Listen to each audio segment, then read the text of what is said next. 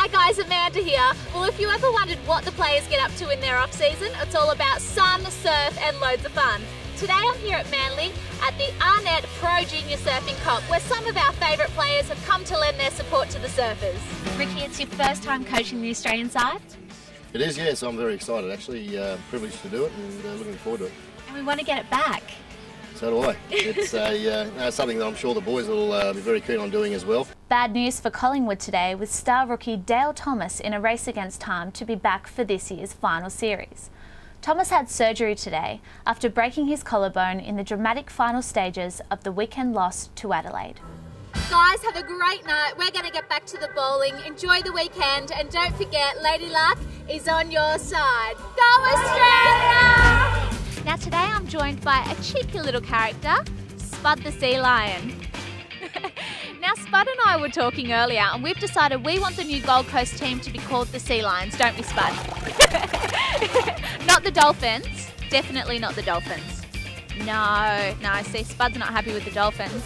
Brian, this is your second year of coaching. You took New Zealand to a win last year. Will you stay on top? Well, that's what we're aiming to do, and we have to prepare well. We've found some pro surfers to help us out. We've got Fisher, Blake, Bo and Sam. They're going to teach us losers how to surf.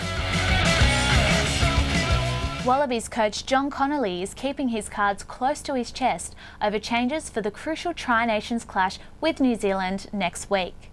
Australia struggled to beat South Africa in Sydney on Saturday, sparking calls for selectors to wield the axe.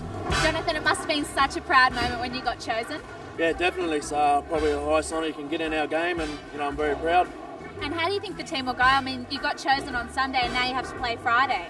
Yeah, it's a short turnaround, but no one's complaining. We're representing our country, so everyone's proud and ready to go. Darren, obviously Wayne Bennett was under some pressure coaching the Australian side. How do you think Ricky will go?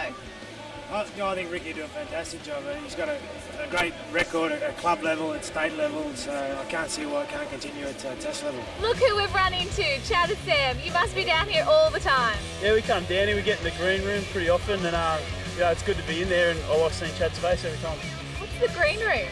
The barrel, the tube. Right, okay. And how do you go, Chad, on the waves? Yeah, not too bad. I like to, every now and then do a roundhouse or a bit of a laid-back snap every now and then. And of course, all the money raised heads straight to the kiddies at the Sydney Children's Hospital in Randwick and the Mater Hospital in Brisbane. We'll have a fabulous weekend. Thank you for your time, Spud, and don't forget, Lady Luck is on your side. Oh, I think he likes me.